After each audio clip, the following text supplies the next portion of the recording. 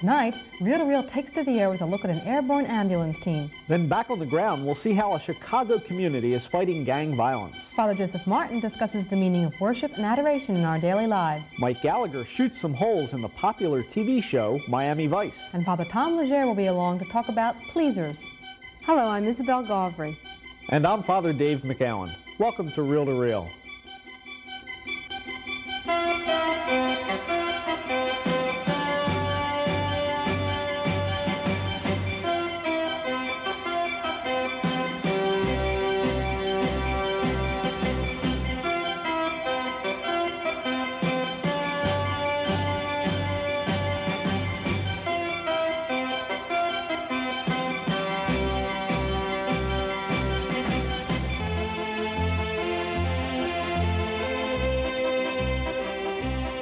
Good evening and welcome back to Reel to Reel. And welcome back to you, Belle. How was your vacation? It was wonderful, but you know, while it was great to get away, I miss being here with you and with our viewers. Well, it's good to have you back. It's not easy doing a show alone. And tonight we have good news for all our Father Tom Legere fans. The special shows we did last fall with Father Tom at Villanova University were so popular that we've decided to bring them back for an encore performance. We appreciate all the cards and letters you sent telling us how much you enjoyed his full-length talks. We will hopefully be doing new shows in the near future, but until then, we want to give you another chance to see the original shows, just in case you missed them the first time around. We'll present the first part of Father Tom's talk on our spiritual journey at the end of this month on February 26th. But right now, let's get started with our show. Up first tonight, we have the story of a Florida-based group of paramedics flying high to save lives.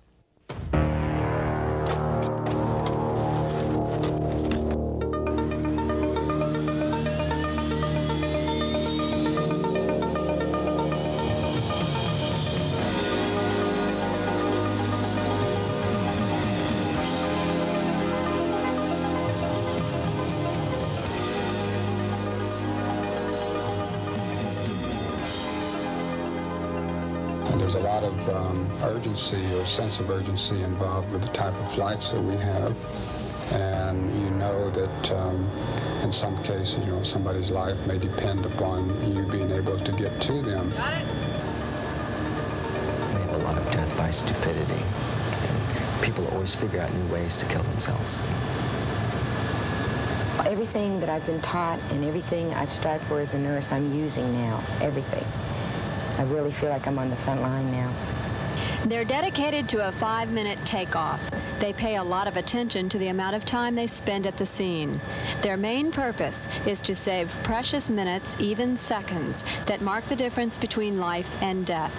They're called ACT, Air Care Team, a group of highly trained, highly skilled emergency medical specialists of the Orlando Regional Medical Center.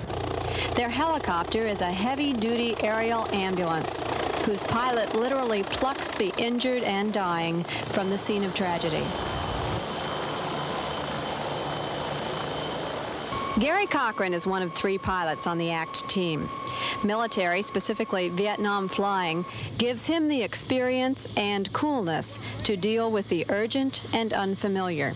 The type of operations that we have where we're flying over large, what I call desolate areas, the Ocala Forest, and also over rural or urban areas such as Orlando. You know, the number of forced landing areas that are available to you if you do have a problem are very limited in those situations, and therefore the twin engines provide us with a lot of extra safety. We work under adverse conditions often.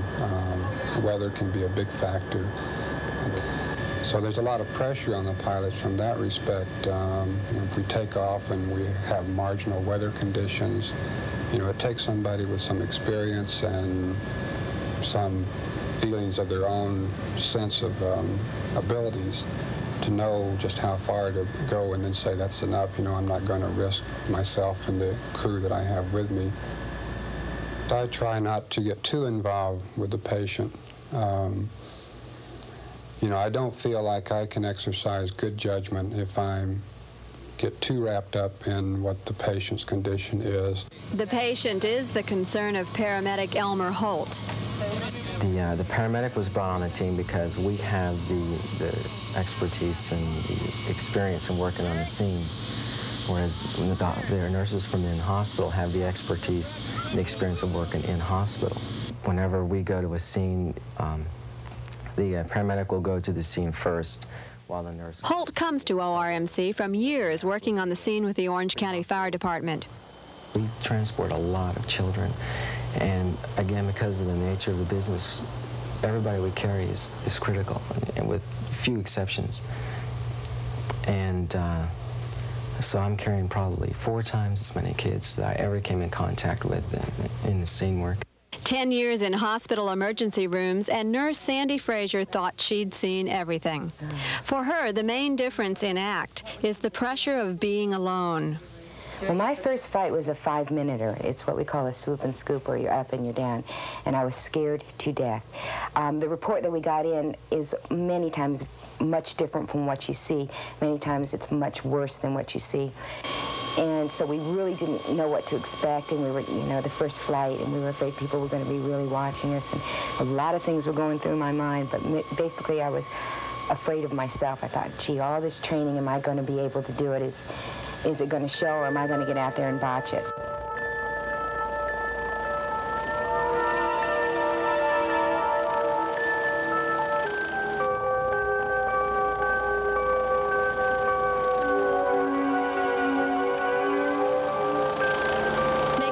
The golden hour, the time it takes to communicate the need, signal to scramble, lift off, pick up, and return to the trauma center. For a critically injured person, the time it takes to die. He was involved in an accident. We figured the speed would be about 60 miles an hour, hit a tree off the side of the road. We got there, they were extricating him from the vehicle. The steering wheel showed massive deformity. I'm figuring some type of chest injury on him.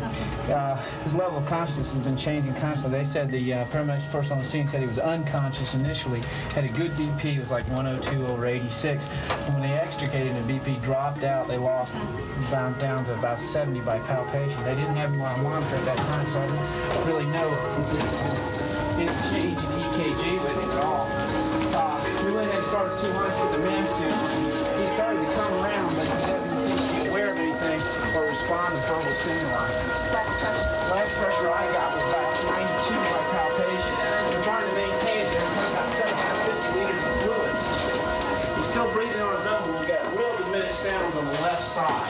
I don't know that any one person plays any more important role than anybody else. We each have our things that we do in certain times that becomes the most important thing that's going on. But in the entire mission, you know, the medical crew, the dispatchers, everybody, the doctors, they all have equally important roles because it just wouldn't function without anybody if anyone was missing. It's the kind of work that tries even the sharpest skills, steadiest nerves, and strongest faiths. And it was the Epcot crash that we had at Epcot, and we picked up the baby. And it was my first baby in the field. It was just very traumatic. No, you get this white knight syndrome, you know, you're going to go out there and you're going to do it, and everything they've trained you. And nothing that we did, nothing did anything, and I was having a very hard time with that. And we brought the child in, and we took it to the emergency room, and we brought it to the trauma team. And the helicopter was really a mess, so it was imperative that we get away immediately and prepare in case we got another call. And when I went back up to the room, somebody had found the baby's little shoes, and they had taken them and stuck them by our door where we keep all our supplies, and I went up there and I saw them. Up until that point, I was doing really good. And I think I'll just never forget that these little blood-stained shoes that were sitting by the door, and it just, I was pretty bummed out for the rest of the day over that. But that always stands out because I was doing really well until I saw the shoes. I particularly have had a strong background in the Catholic Church, and that support as you're growing up, you know, you knowing that you have, you can have a faith to fall back on. You get to a point where you've done everything, and his name comes up, it's like, well, it's in the hands of God, and we all recognize that. These people would seem remarkable for doing just what we've described so far, but what they do beyond that makes them truly extraordinary. So anything, have you heard any more about moving? No more?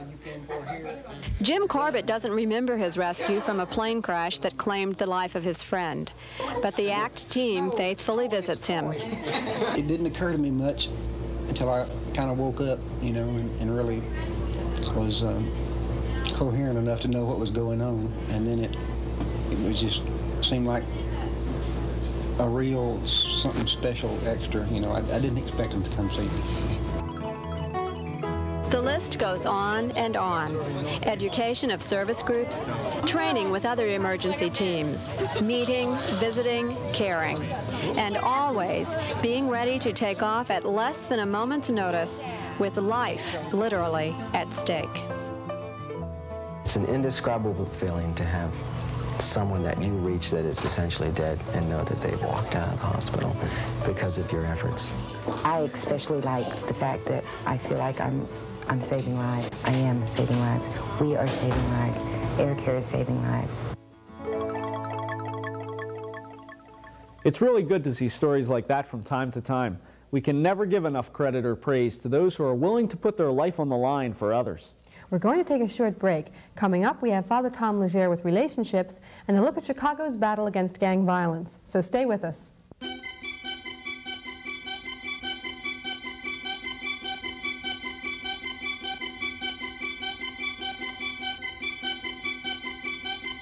May 2nd, 1986, and you're just beginning the experience of a lifetime on the 1986 Reel-to-Reel Tour of Europe. Join Father Dave McGowan for a 16-day visit to places you've heard about but thought you'd never see. The mystique of Milan, luxurious Lucerne, bustling Munich, exciting Innsbruck, romantic Venice, the culture of Florence, and of course Rome, including a papal audience. All this and much more is part of the all-inclusive package. For a brochure and more information, call 215-565-7070. Charity in Action is a heartwarming sight. In South Jersey, the House of Charity relieves hardship for thousands of men, women, and children. Through its agencies, retarded children receive special education. Medical treatment goes to the poor. Concerned workers care for the elderly. Young people are counseled on drug and alcohol abuse. And the physically handicapped receive training. Support the House of Charity in South Jersey and touch someone's life with love.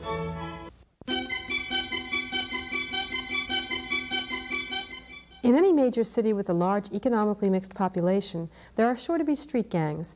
And unfortunately, what goes hand in hand with urban street gangs is urban crime. Chicago is currently fighting its worst wave of gang violence in over 50 years. Ending the violence means getting gang members involved in nonviolent activities. And the Colby House Prison Ministry is doing just that.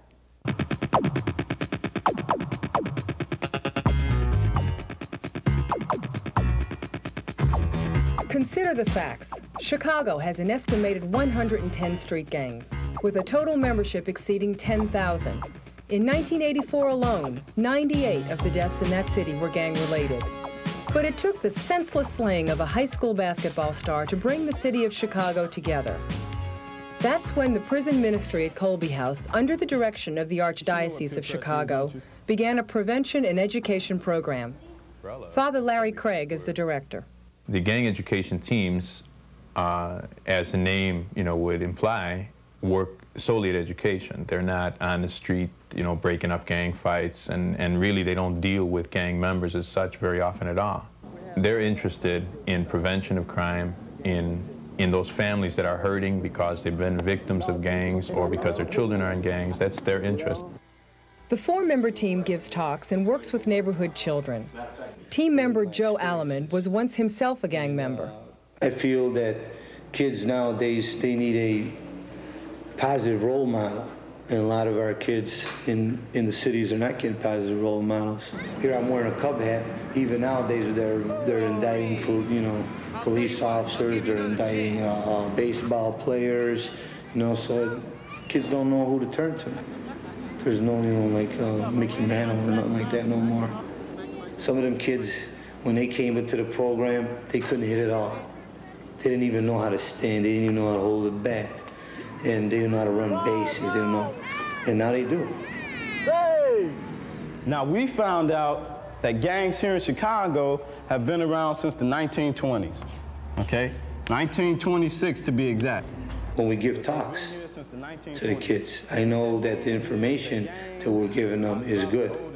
Even if we talk to 200 kids and say that 199 of them are not going to be in a gang, but there's one of them that's going to maybe sway that direction. And then we've maybe deterred him from wanting but to join a gang, or we made him think twice about joining a gang, and that's an accomplishment. It's kind of tough. It's even in daylight, you know, it's sometimes dangerous to just walk out because, you know, at any time they're usually all together, and, you know, once they see someone, you know, they'll just beat them up. I'm scared, you know, because, like, they might beat me up, or, you know, they might take it on my family or something like that. The gang education program is trying to accomplish several things. One is teaching kids how to spend time constructively, off the streets and away from gangs. They learn about, hopefully, nonviolent conflict resolution, you know, which is something that we need all over the country, but we certainly need in these neighborhoods, for kids to grow up and find other ways to work out disagreements without killing each other. Do you ever find yourself going crazy trying to please everyone around you? Well, here's Father Tom Leger to talk about that kind of person known as the pleaser. Greetings in the Lord. Sunday afternoon dinner at our family's home is a thing to be experienced. We discuss practically everything under the sun, and sometimes the discussions get pretty hot and heavy. But nevertheless, we remain closely knit as a family. What is our secret? Very simply, we give each other the permission to be ourselves.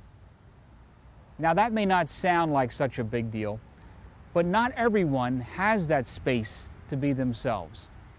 Instead, they're always going around trying to please other people. Now, to some extent, we all make an effort to be agreeable and get along with others. But when we get things out of perspective and derive our very significance as persons based on whether or not we happen to be acceptable to other people, well, that's when things are way out of focus.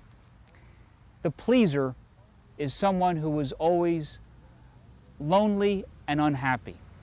They are lonely because they're always afraid of expressing what they really feel for fear of being rejected. The pleaser is someone who is unhappy for the simple reason that you can never please everyone. What the pleaser needs is an equal dose of humility and unconditional love. Humility gives us the permission to make mistakes, even to fail, because we know that when we do fail, it's not the end of the world. We know that we are still okay. And we get that sense of being okay from unconditional love. And that is God's gift to us. When we know deep inside ourselves that we are beautiful, then we no longer feel under this compulsion to please other people at all times. What, in fact, was the attitude of Jesus concerning pleasing other people? Interestingly enough, Jesus was not at all concerned with pleasing other people. In fact, there are many instances in the Scriptures in which he displeased other people very, very much. But yet he had such a living experience of the Father's love for him that he was no longer dominated or controlled by this compulsion to please other people. Now, if, on the other hand, we're the kind of people who always insist on pleasing other people, well, we may get along okay in this world. But on the other hand, we may end up losing our souls in the process. As always, if you'd like a transcript of Father Leger's message, write us here and we'll be happy to send you one. We'll have an address and phone number for you at the end of the show.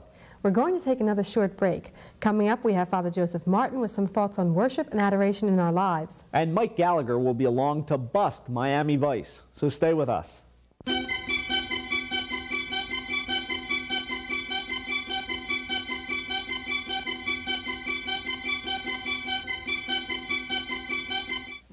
At the Donahue Funeral Home, we're always gratified to hear from the families we serve.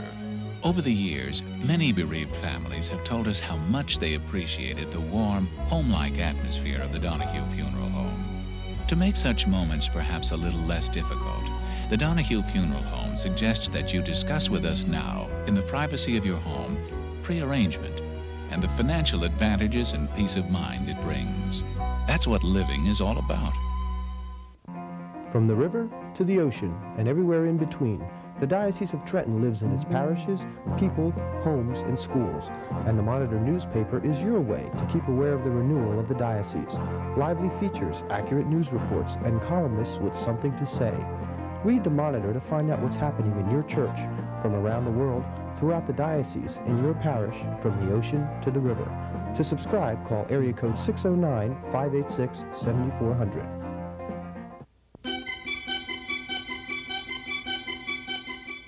How often do you show appreciation to the one who's given you everything? Here's Father Joseph Martin to talk about worship in our lives. The last time I was with you, we were speaking about the virtue of religion as being that which makes us render to God what is God's. Just like the virtue of justice makes us render to Caesar or mankind what is his. I have obligations to you. I have to respect you in the sense that, number one, I can't kill you, I can't steal from you, I can't lie about you, I can't take what is yours, and I can't covet what is yours. When it comes to God, I have certain obligations to Him.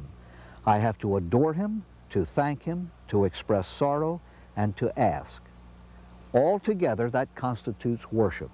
Now, just this time, I'd like to talk about adore, adoration. I wonder how many of you parents have been really hurt and worried and upset when your children say, well, no, I don't go to church anymore because I don't get very much from it. Well, the idea of going to church is to give. It's to pay a debt that I owe. I always kind of compare going to church on Sunday to paying one's bills, let's say the phone bill. Now, when you pay your phone bill, you can get an awful kick out of it. You can grin and tap dance while you do. But you don't have to. You just have to pay it. What is adoration? It is the intellectual acknowledgement that God is my creator and He made me and everything else out of nothing. Now, a stone or a blade of grass acknowledges God simply by existence. It is and God is, so it proclaims God's glory just by existing. But I have an intellectual life. I can know that, and all He wants me to do is acknowledge it. You are my God, you have made me out of nothing. That is adoration. And my friends, that is the primary purpose for which you go to church on Sunday. It's the primary purpose of all prayer. And all prayer should begin with, I adore you, my God. Then take it from there. And we will take it from there the next time and go into the other three parts of worship. The hottest show of 1985 and maybe 1986 is Miami Vice. I think the only magazine that did not have Don Johnson on the cover was National Geographic. The show's popularity is built on slick visuals, modern music, high action, and a not always subtle depiction of sex. It seems like everyone is singing its praises, so guess who has a problem with it? Mike Gallagher. Hello, I'm Mike Gallagher. I recently read a story in a Catholic paper that somewhat depressed me. It seems that a pastor down in Florida turned his church over to the Miami Vice people so that they could film a scene involving a baptism. Now, why did I get depressed? Why can't I lighten up? Isn't Miami Vice the big time? Weren't Philip Michael Thomas and Don Johnson on the cover of Time magazine? Those cool cops in the hot show? Why shouldn't this pastor be delighted that all these glamorous people wanted to drag their lights and cameras and cables and coffee-making machines into his little church and so transmute the familiar, the everyday, the drab into something that shone with the magic luster of Hollywood? Why am I depressed? Well, let's take violence, something that many respected thinkers believe to be a plague upon American society. Miami Vice is chock full of it. Then let's take sex. Let's take it, that is, before Miami Vice uses it all up. In the 2-hour season opener set in New York, our cool cops try to bring to justice some nasty drug dealers. They get no cooperation from the law enforcement locals. But fortunately, when it's shootout time in old Manhattan, someone does stand by them, firing away with a businesslike two-handed grip. It's Valerie, an old girlfriend of Ricardo's. After the smoke clears, Valerie, an undercover agent, goes under the covers once more, this time with Ricardo, and the two have an exchange of fire of their own, a pretty fierce one. The attentive camera stays at shoulder level, but within that purview the action is hot and heavy. And as an extra fillip, there's some ingenious camera work featuring two bare feet of varying sizes and hues twitching in the air and caressing each other, right in your own front room. Despite this outlay of passion, however, despite Valerie's prowess with the foot, the next morning we see Ricardo dashing off to the airport to rejoin Sonny for the flight back to Miami. Sonny, of course, would do the same for Ricardo. In one episode, for example, he tarries too long abed one morning with a woman he thinks might be his true love, and Ricardo, left on his own, gets worked over by two hoods. And so the remorseful Sonny forthwith breaks up with the woman, and since she's a really good sport, they outdo each other in saying how meaningful and enriching the experience has been. Just as nobody important that is, gets hurt by flying bullets on Miami Vice, so too, despite the intensity of the sexual fireworks, nobody ever gets hurt by flying emotions either. Thus, episode after episode drives home the lesson that sex with no strings attached is a liberating and fulfilling experience. That translates to this. Here we have one of the nation's top television shows, and in some very important respects it stands in sharp contradiction to the Christian sensibility and Christian moral values. But does anybody care? Our pastor down in Florida doesn't, and I'm afraid he has lots of company among those who should know better. I'm Mike Gallagher for Arts Review. Since September, we've been dropping subtle hints here and there about a tour of Europe with you, our viewers. In case you haven't heard about it, I'll be your host on a beautiful 2-week tour of countries like Switzerland, Germany, Austria, Liechtenstein, and Italy. The trip will begin on Friday, May 2nd. You'll travel and dine in timeless European cities like Milan, Lucerne, Munich, Salzburg, Pisa, Rome, and much, much more. Then return on Sunday, May 18th. For more information, contact us here and we'll be happy to send you a travel brochure. Write us here at Reel to Reel, 222 North 17th Street, room 907, Philadelphia, Pennsylvania 19103. That's Reel to Reel, 222 North 17th Street, room 907, Philadelphia, Pennsylvania 19103. Or call us during business hours at 215-668-9842. That's 215-668-9842.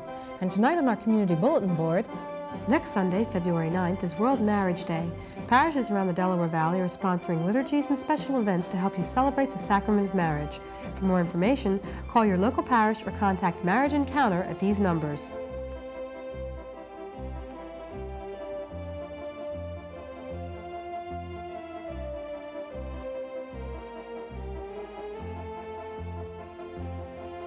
Next week on Reel to Reel, we'll hear the brave words of Bishop Desmond Tutu, recorded in Washington during a recent visit to the U.S. And we'll meet an Arlington, Texas man who has conquered his own disabilities through computers and gone on to develop computers to help others. Father Joseph Glass will talk about early missionaries in New Jersey. And Rosemary Bruno will be along with In the Know. So join us again next week. Good night. Good night. And remember, Jesus is Lord.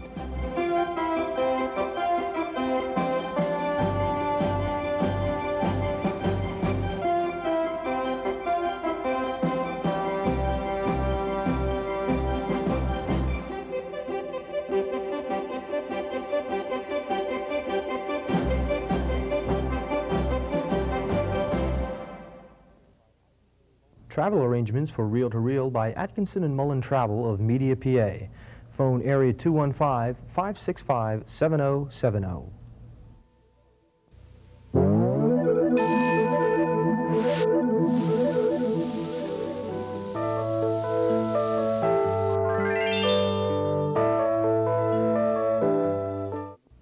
For years, a group of priests have met for prayer every Thursday evening.